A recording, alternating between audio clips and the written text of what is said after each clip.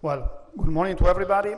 First of all, I would like to thank you, SteelOrbis, for the invitation to the current meeting and for having the opportunity to share with you my personal understanding about the current situation of the European steel market.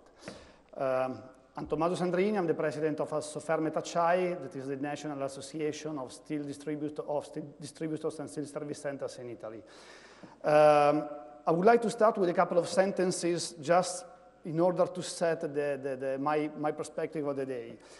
It was a famous Prussian general, Karl von Clausewitz, that he says, war is merely the continuation of politics by other means. War is an act of force to compel our enemy to do our will.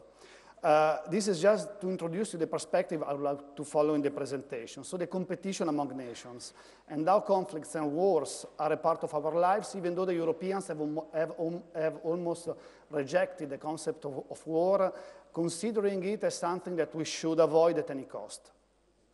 And when we talk about competition among nations, we should consider that they are basically a mean for transferring political sovereignty and for transferring economic and human resources. So basically, these outcomes can be considered as goals both for wars and conflicts. And this is just to bring you to the main messages I would like to share with you today.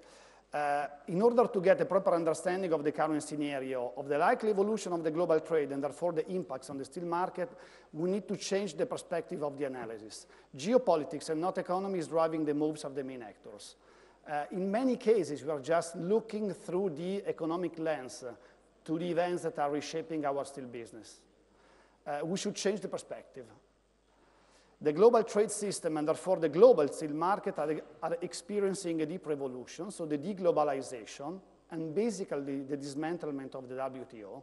This is what is happening in front of us, even though many people are somehow rejecting the concept of dismantling the WTO. The European Union is clearly unfit to manage the new scenario and will not drive the change. We will remain a move taker. The decision will be taken by, elsewhere, namely the US and China. Those are the main actors who will reshape our business environment. And from my point of view, the trade war and protectionism will be the new normal, and the transition will be quite chaotic. So basically, there are big discontinuities in front of us, and they will reshape our business environment. From my point of view, the US are the protagonists of that change. So in order to understand the reasons behind that, we need to look at their perspective. And this is how the US see the world.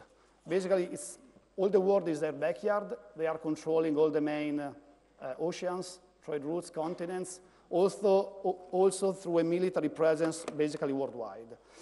And after the collapse of the Soviet Union, the US have remained the only great power, and they have created a sound system of power based on the control of the main supranational institution, IMF, World Bank, WTO, United Nations, but also based on the military control of the main trade routes. They were basically granting and securing an economical and political system in which no one but the US have to take care of. Now that system is over, and the dismantlement of the WTO is one of the main evidence of that. The WTO is being dismantled by the US for two main reasons. On one side, it is not effective anymore in achieving its original goals, westernizing other countries. Every one of us is watching American movies, series. There is a cultural diffusion of America worldwide. On the other side, the second and more relevant issue is that they have to limit the ambition and the growth of China as a great power, also accepting the negative effects on their economy. So the reasons why they are doing this are exclusively geopolitical, not economical. At the same time, the European Union is somehow accepting, not driving the same outcomes, because and the reason why are totally different. They are only economic decisions. It's only an economic perspective that is driving the European institution, and the reason why is that the European people are not willing anymore to accept the social cost of globalization. And the consequences are significant, because the deglobalization will proceed. It will continue for a while. All the bilateral negotiation will replace the typical multilateral trade agreements that we have seen under the WTO umbrella. What Mr. Trump is doing on a daily basis is pretty clear to everybody. He's negotiating face-to-face with single countries. achieving much more than what he could achieve in a wider negotiation table. The trade war will continue, this is quite important, not as a goal for rebalancing the trade deficit of the US, but as a means for threatening the Chinese and German's economic model. I mean, China is clearly the growing power. They deserve a leading role in the global scenario. That's my point of view. They will achieve this. They still lag behind the US from many points of view. I mean, economy is not the only dimension we should use in order to analyze the strategic position of the US and China, but China is really improving a lot on all the dimensions. But the trade deficit is not the reason why the US started the trade war. The issue is specifically geopolitical. This brings a significant revaluation of the country risk. The country risk has almost been neglected during the period of the Pax Americana. It will impact significantly and it will reduce significantly the amount of cross-border investments. It will be not that easy to invest in other emerging countries because we will not know in the future what will be the set of rules that will rule and govern the trade among countries, the opportunities, and how the system will behave. The geopolitical friction will limit significantly the scope of the global trade, and markets will become more regional. And even though the Europeans have almost rejected the concept of conflicts, I think that the world has never been as competitive as it is today, and the competition will be deployed at very different levels. Economic, of course, regulatory, fiscal, cyber competition. So we have a significant discontinuities in front of us. Things are changing, and we should be aware of this. When we look at the steel market, well, the situation is not easier. In the meaning that in the short term, we have an economic downturn that is involving all the major economies, but also most of the emerging markets. I think that in the long terms, we could have a new investment and opportunities that could arise, but they will create winners and losers. So they will be disruptive. If we think about e-mobility, sharing economy, the green energy revolution, the digital revolution, all these elements will reshape our societies and our business environment, so they are adding disruption in our economic system.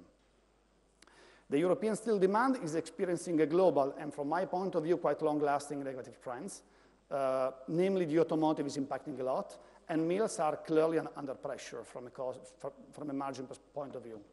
Even though there are significant differences among the different businesses of the end users, of the steel-consuming businesses. The revision of the safeguard system will not impact significantly the current scenario. It's quite a marginal event from my point of view.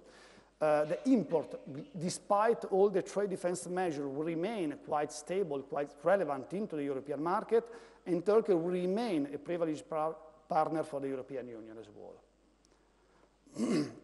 Then, if we go deeper into the Italian situation, we can see that, from my point of view, the perception is more negative than the reality. In the meaning that I see basically two very different scenarios. On one side, the automotive and white goods. On the other side, the general industry. In the automotive and white goods, we have a very negative reduction of the local demand, where some structural changes are affecting, in the long run, the consumption of steel. The e-mobility for the automotive, the very significant delocalization for the white goods. In 2019, the demand has been much lower than last year. Also, the forecast for 2020 is evenly more negative. But the main issue is that we cannot expect any permanent recovery unless we have a sort of consolidation of the underlying technology for the engine part of the car and a stable regulatory environment. And both those conditions are far away from being achieved at the moment. On the other side, there is the general industries, where so far, I mean, in the year-to-date, the shipped volumes are almost in line with the data of last year. So basically, okay, they are fine. Even though there are significant changes in the purchasing attitude.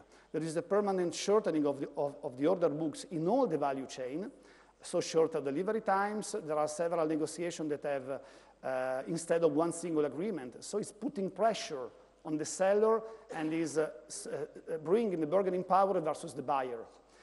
So basically, the main issue is, from my point of view, a lack of confidence in the business environment, and that is bringing the apparent demand to be much lower than the real demand. At the same time, well, I've seen many charts before regarding the global scenario, so I will be very, very, very short on this. Just 3 very brief comments.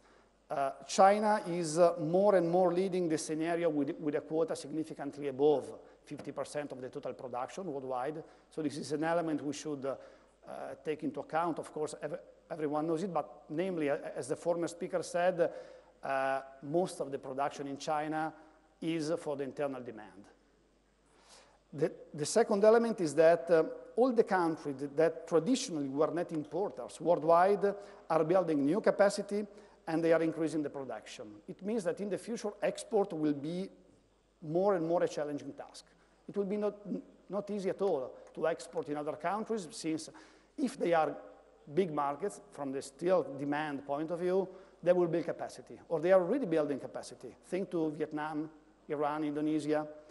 And the last comment is that the recent cut, again, the former speaker was commenting on it, of the, let's say, high polluting and low efficiency production plants in China, with a significant reduction that has taken place in 2015 and 16, has brought the marginal, the curve of the marginal producer to be much more flat.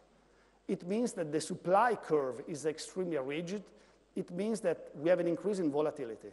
I mean, the volatility will be much bigger than before in the future. So basically, these elements together can create a sort of perfect storm, because on one side, we have a very high production in the Far East countries, namely China, that is supporting basically the raw material prices. Raw materials are extremely expensive today compared to the steel prices, but at the same time in Europe, we have a weak demand that is somehow squeezing down the prices and therefore the margins. So the combination of those 2 elements is really critical for the European market nowadays. My personal understanding is that we can have 2 possible outcomes. Either on one side, we could have a sudden increase of the prices in the European steel market, even though an ephemeral one. I would expect, after a short period of time, a subsequent fall of the prices as well, so basically an increase in volatility. On the other side, we could have, and I do not think it will happen, a significant cut of the production in the Far East. It could bring down the raw material prices, and therefore it will push down also the steel prices. Whatever the outcomes, in any case, I expect some volatility to come in the market.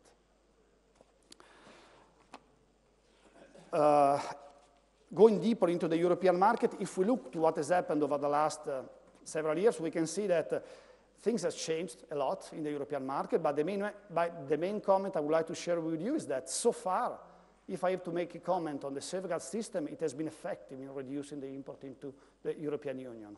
The blue curve is the import within the European Union coming from whatever. It went down by 8% in the first 9 months of this year, compared to the 9 months of the former years. The issue is that we have become a net importer from being a net exporter up until 2015. But the issue and the question that normally is not raised in any conference is that at the same time, we have a continuous decline of the European export. So, and a question we should give an answer to is why the European steel is becoming less competitive in the global scenario. This is, half of the net imbalance is due to the reduction in the export. Of course, the import is playing a leading role. My perception is that in the recent 5 years, European production didn't follow the increase in the demand, therefore we had to buy elsewhere. But so far, just to make a comment on the safeguard, it has been effective. If we look at the situation involving Turkey, well, many speakers this morning have already commented the chart, but I would like just to share one comment. Turkey had a significant increase in 2018 and 19, the first 8 months, but basically the Turkey has taken the place of other countries that left the European Union in terms of import, in terms of supplying to the European market. And of course, we should also split. Those are the structural changes in the scenario from the contingency events. I mean, we have seen how the demand has locally collapsed in Turkey, and therefore, of course, you can have this kind of let's say, flows coming from such a neighbor country to the European market. Very few words on the revision of the safeguard system, then if anyone wants, we can go deeper into that. Globally, we have 5 areas of changes that the European Commission has decided to apply starting from October the 1st. The first one is the reduction of the relaxation from 5 to 3%, with an effect that, from my point of view, will be almost negligible, very limited, due to the fact that the current weak demand in the European market is not creating pressure on the increase of the global quota. The second one is more relevant, of course, is involving the HRC, and a limit of 30% per country of the quarterly quota has been set, starting from October the 1st. It means that we have a round about 8 million tons is the yearly quota of HRC. It means 2 million tons per quarter. Every country cannot exceed 0.6 million tons of import into the European Union, with the system of let's say, reproposing on the following quarter the amount not being used in the former one. So if in one quarter you use only 1 million tons of quota, the remaining 1 million is available in the next quarter. So in that case, the 30% can bring to a 0.9 million tons of available quota per every single country. Again, in the current situation in which there is a significant number of countries that are offering into the European market, the situation is not creating any limitation in importing material, since Turkey, Korea, Japan, Taiwan, Russia, Egypt are all active in the European market. But if we had the situation of the end of last year in which Turkey was playing a leading role in the European market, then it would be a totally different situation. The third one is the most relevant one and the most tricky one, in the meaning that for the hot-dip galvanized coils, the 4A and 4B groups have received new rules that are aiming at securing the automotive supply. Just skipping all the detail of the regulation, we should comment that one of the main side effects of that has been that now we can buy Chinese hot-dip galvanized material, not chemically passivated, within the 4A group. It means that we have an additional quota available of round about 2 million tons for the ADG coming from China. So this is a significant change, and we will see how the situation will evolve. But this is, let's say, a revision that goes in the other direction with respect to the former two. 4 and 5 are less relevant from my point of view. One general comment: how can we work in an environment in which rules are changing so rapidly and so often? It's unacceptable to have a set of rules that is under a systematic activity of revision from the European institution. As an operator, I can tell you that it's very hard work to take decisions, to establish long-lasting relationship also with suppliers. One general comment on Turkey. From my point of view, Turkey will maintain a privileged relationship with the European Union, in the meaning that the Turkish economy is much more integrated with the European Union than what is commonly perceived. The number of companies, European, that are operating in Turkey and vice versa is huge. The interrelation is extremely high. Second point is that the close relationship between Turkey and Germany will create internal support in any confrontation with the European Union. We cannot forget this. It is pretty clear to everybody. I mean, Germany is the leading country in Europe, and tight relationship between Turkey and Germany are supporting Turkey. Number 3 is that the recent friction with the US, basically the Russian S-400 anti-aircraft missiles and the conflict in Syria.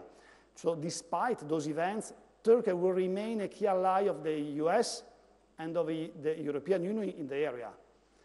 Even though Turkey will always play on the 2 table games with Russia and the US. I mean, your geography is your blessing and your curse. You are the entry door for the Mediterranean for Russia, and you have to manage the relationship with such an important country, but at the same time, you are an ally of the US and a member of the NATO system.